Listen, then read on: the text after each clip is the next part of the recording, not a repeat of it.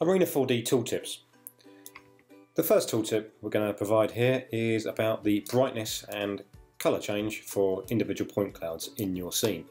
Now, as you can see here, I've got some bright data just here and some dark data just here.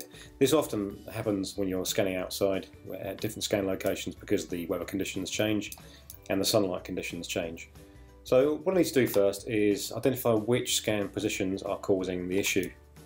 In this case, I've already checked and I know it's the top three which have brightness issues. So if I turn the point cloud data off, you can see there's no bleed of bright data.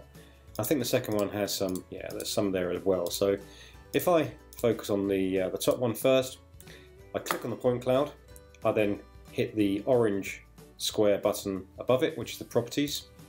That brings up the properties down here. Scroll down to the colour section and there is a properties section for the colours. So if I click the little three dots on the button there, you're presented with this separate tool panel.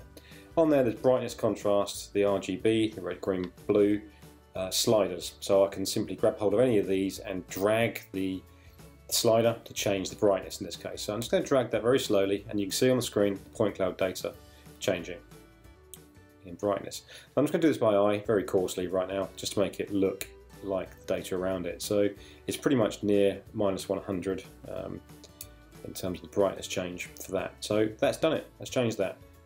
You can change the contrast as well.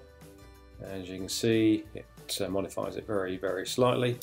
And you can change the RGB values of all these points, okay, individually.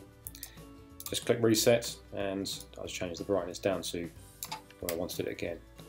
Now you can do that for all of these point clouds individually and make your scene look better before you start work.